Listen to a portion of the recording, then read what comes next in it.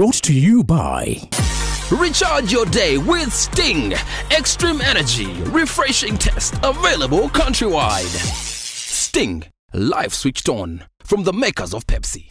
These two boxers taking on each other. We were in a Kamocha, and that man lost the contest and gave away a ticket to the Africa Boxing Championship to Muzamir Semuddu. Right here, right now, he is back on revenge mission. Can he achieve the target? We wait to see. 5 rounds of action. The man who usually comes to the ring putting on a skin of an animal we are yet to establish. He's here and he's fighting tonight. Okusokera ddala Kasujja ku mulundi guli yakkiriza nti baamukuba.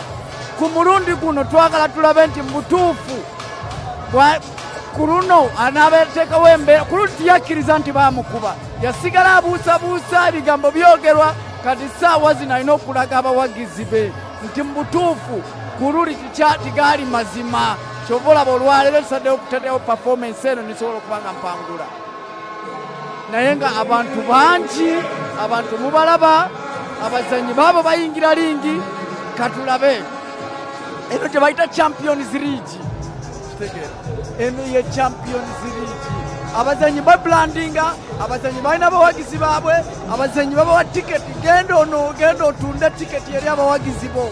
Ate ku tiketi kwennyini olinako commission. N'olwekyo buli kimu kyonna kigenda bulungi eri abo abazanyi.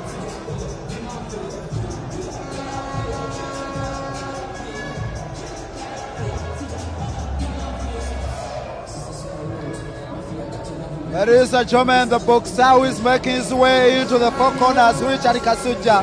The last time he put on national team colors, he was facing an opponent from Burundi in the very competition, which is the Uganda Boxing Federation Champions League.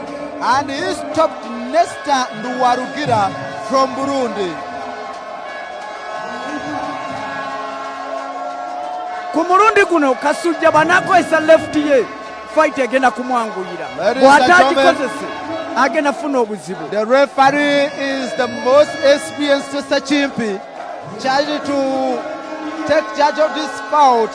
Semuddu Muzamir, fresh from represent this country in the Africa Boxing Championship, where he never managed to bring back a medal, but so many lessons learned, and obviously he's here to cement his status in this particular weight, which is a light middle, 71 kgs. We don't have any other second to spend. Ladies and gentlemen, into the first minute of this contest, and we are underway. Ladies and gentlemen, this is the main fight. Ne Muzamir wanasembera kumpi nakozesa right ye, fight egenda kumwanguyira.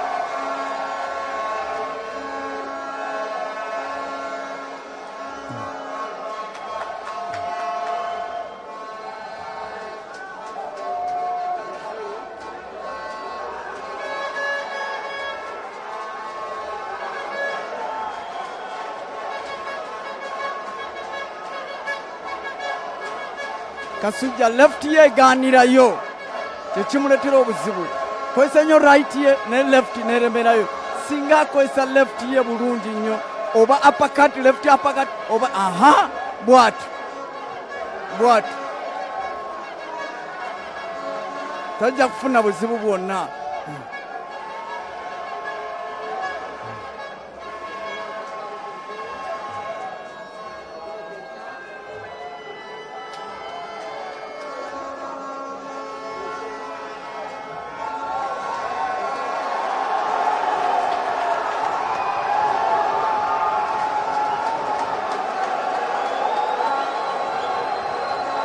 Nakugambye nti Muzamir bw'anaakozesa right ye kigenda kumwanguyira.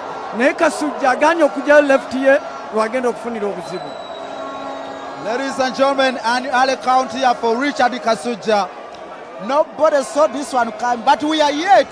Kasujja's one boxer who goes for 5 rounds. And our biggest concern, if a supporter of Semuddu Muzamir, can he go for 5 rounds? Because stamina, endurance, and gas has been his shortage. And Richard Kasujja, we know him. He goes for all the 5 rounds. Ainza butatuukayo. Lovely hook here from Semuddu Muzamir. It is serious business. Ladies and gentlemen, Semuddu Muzamir taking charge here in the control. Another count in the opening round. I didn't see this one coming. What the hell? Ladies and gentlemen, how is this one turning out to be? Semuddu Muzamir, right from Cameroon, is showing business. He's showing the reason as to why the technical team might have entrusted him to board the plane to represent his country for the very first time of his career. Ladies and gentlemen, it is business here.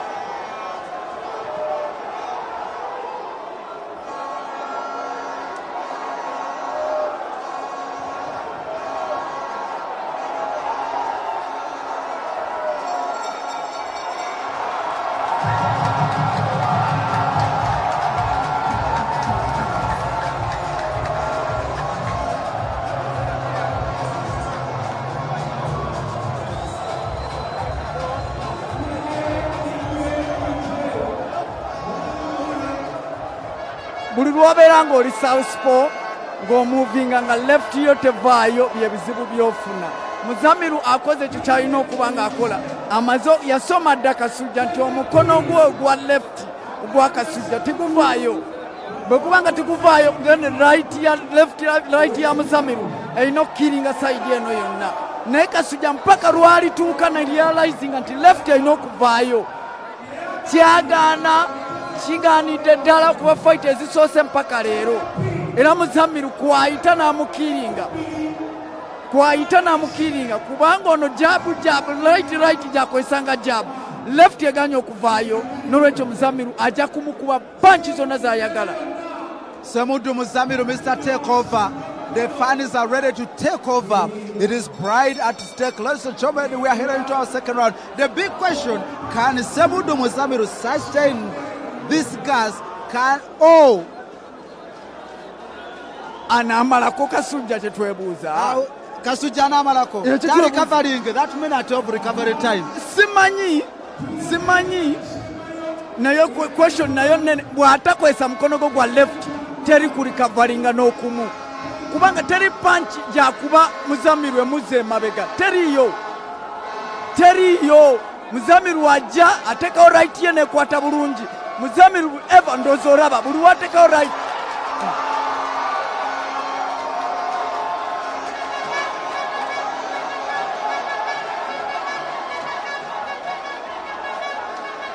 That was a slip. Yeah. There was no connection there. Buli lwatajjayo left ye nekwata Muzamiru akyamukiringa ne right.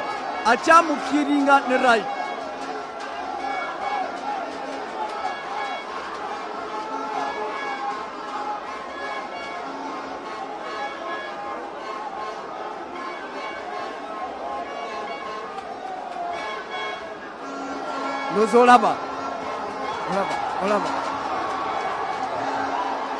I think Semuddu alina okuyingira munda. Watayingira munda ajja kufuna obuzibu. Olaba nti nno ono agezaako okola ng'amukipenga from a distance, naye Semuddu kasita anaddamu n'amuwa distance eyo. Ye advantage ya Kasujja. Alina kuzanya ng'ayingira munda Semuddu. Kuba tumumanyi wabeera ku distance wakuba punch agigoba. Agwayo, so alina okubeera nga fighting from inside. Yeah. It is becoming hotter, ladies and gentlemen. Semuddu Muzamir needs to olaba left eganye agudde bugu ekizibu kya left ekiri ku Kasujja.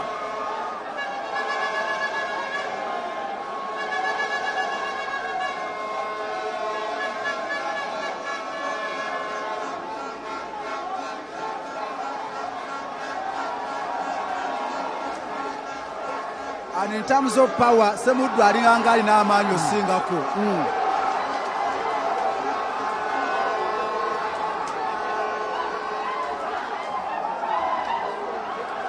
Muzamiru kiki kyategeeza ndaba nga atandise waliwo ekitali kituufu eri Muzamir mu rawundi eno.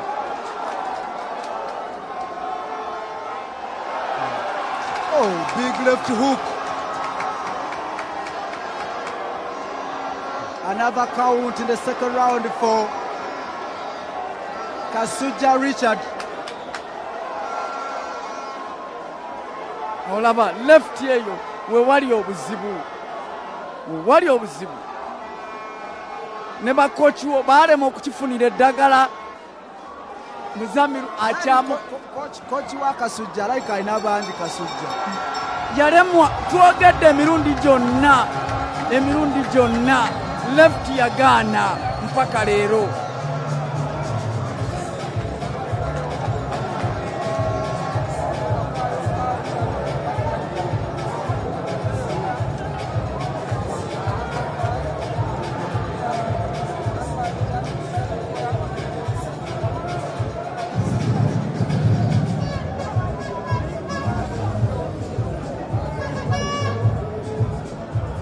Rawundi leero ngirabye. Ebadde fulu. Leero fulu rawundi.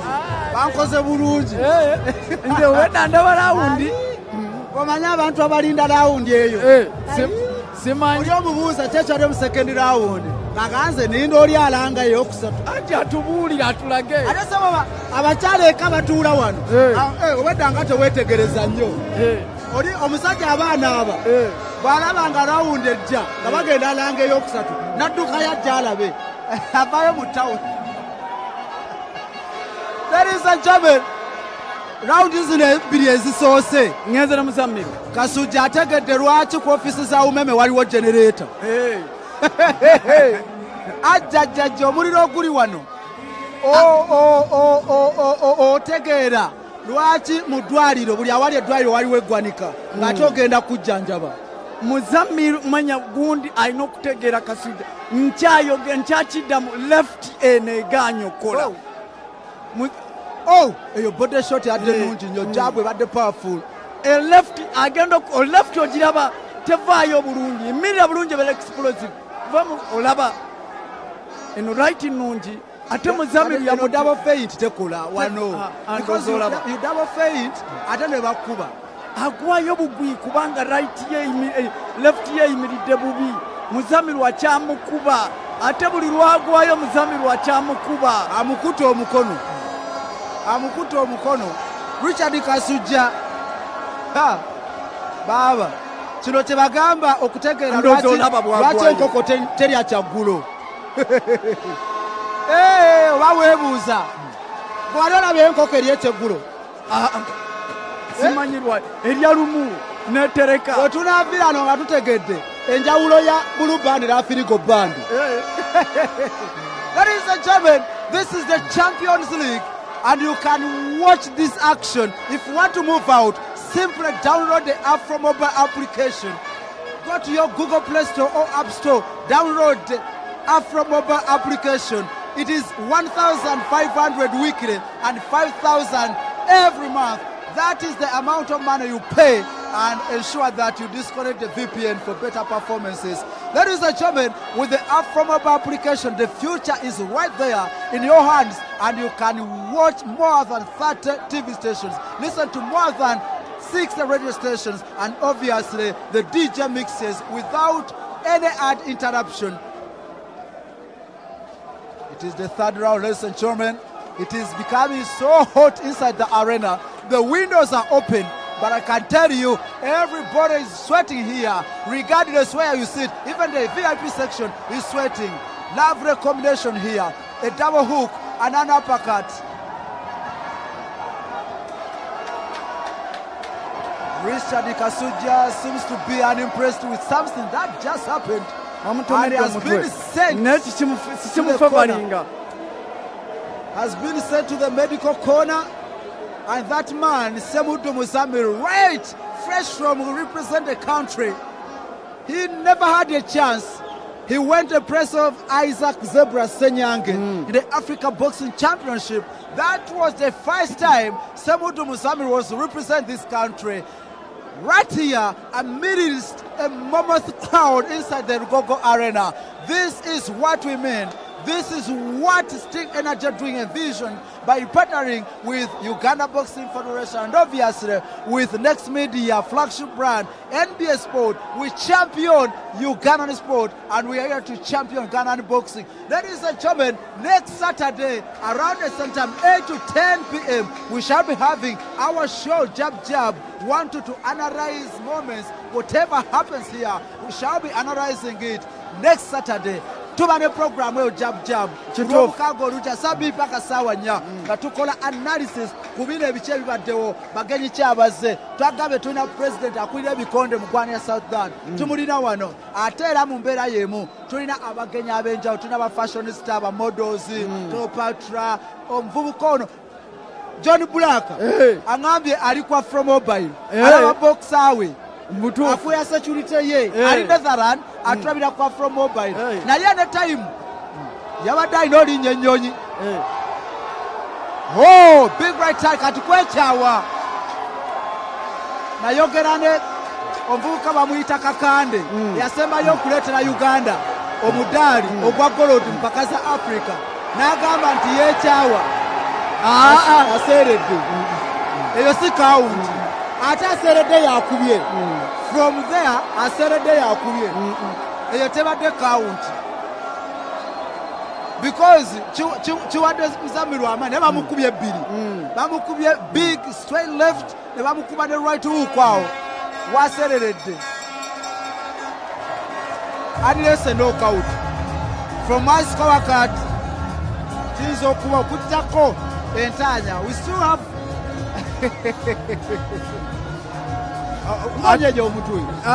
Kasujja chayina obuzibu bungi ayagadde okujja left kundi round eyokusatu at least ajeyo ku left.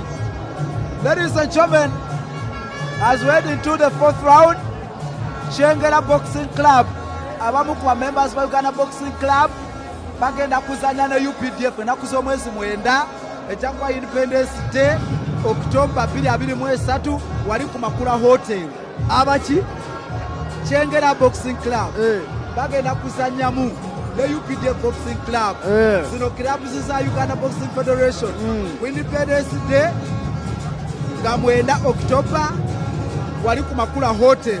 So tugende tuwagira abantu abo because mutujja okulaba ate talents empya ezijja okuzanya novices ezijja okuzanya intermediates national open gym champions league ate mwe bajja okulonda abazanya ku national team. Look at the arena filled to capacity.